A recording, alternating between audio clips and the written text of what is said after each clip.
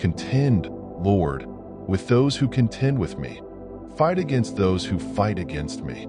Take up shield and armor. Arise and come to my aid. Brandish spear and javelin against those who pursue me. Say to me, I am your salvation. May those who seek my life be disgraced and put to shame.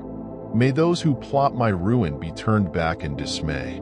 May they be like chaff before the wind, with the angel of the Lord driving them away. May their path be dark and slippery, with the angel of the Lord pursuing them. Since they hid their net for me without cause and without cause dug a pit for me, may ruin overtake them by surprise. May the net they hid entangle them. May they fall into the pit, to their ruin. Then my soul will rejoice in the Lord and delight in his salvation. My whole being will exclaim, Who is like you, Lord?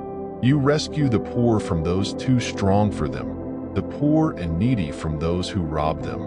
Ruthless witnesses come forward. They question me on things I know nothing about. They repay me evil for good and leave me like one bereaved. Yet when they were ill, I put on sackcloth and humbled myself with fasting. When my prayers returned to me unanswered, I went about mourning as though for my friend or brother. I bowed my head in grief as though weeping for my mother. But when I stumbled, they gathered in glee. Assailants gathered against me without my knowledge. They slandered me without ceasing. Like the ungodly, they maliciously mocked. They gnashed their teeth at me. How long, Lord, will you look on? Rescue me from their ravages, my precious life from these lions. I will give you thanks in the great assembly. Among the throngs I will praise you. Do not let those gloat over me who are my enemies without cause. Do not let those who hate me without reason maliciously wink the eye. They do not speak peaceably, but devise false accusations against those who live quietly in the land. They sneer at me and say, Aha, aha, with our own eyes we have seen it. Lord, you have seen this. Do not be silent.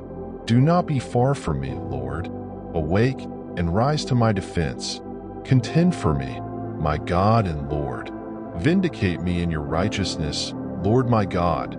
Do not let them gloat over me. Do not let them think, Aha, just what we wanted. Or say, We have swallowed him up.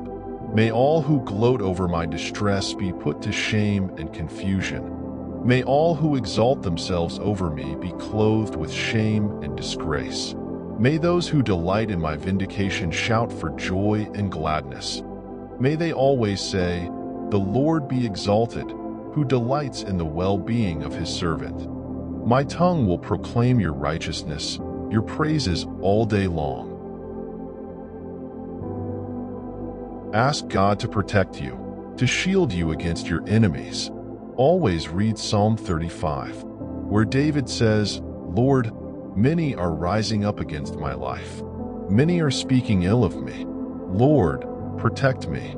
I believe that today is a day of spiritual protection for you and your home. No one will be able to rise against your life and prevail. If you are with God, you can be sure nothing will stop you. And if you, who are listening to this message today, remember that as it says in James chapter 3, the same spring cannot yield both fresh and bitter water. In the same way, from the mouth of God's servants cannot come both blessings and curses. Let's pray. Let's supplicate for God's protection. Close your eyes now and pray with me. Lord, I place myself before you at this moment, and I ask for your protection, my Father. How many at this moment have been troubled because of so many false accusations, lies that are rising against this life? How many people are suffering because they know that these words being raised against them are not true? I also ask for those whose eyes are closed. They keep criticizing, speaking ill, because they are spiritually blind. Do not allow these people to continue in error, my God. May you open the eyes of each person now. Your word says that you will defend your servants, my Father. I ask you, have mercy on those who criticize us and speak ill of us without knowing. We want to be under the blessing and protection of the Lord. That is why we ask you at this moment to help us fulfill and obey your word, because only then will we be under your protection. In the name of the Lord Jesus, I ask that you deliver us from evil. We are under your protection, and at this moment we rebuke all evil, every weapon forged against us. We praise you and thank you. In the name of the Lord Jesus. Amen. Thank God. Keep this promise in your heart and go in peace. God bless you.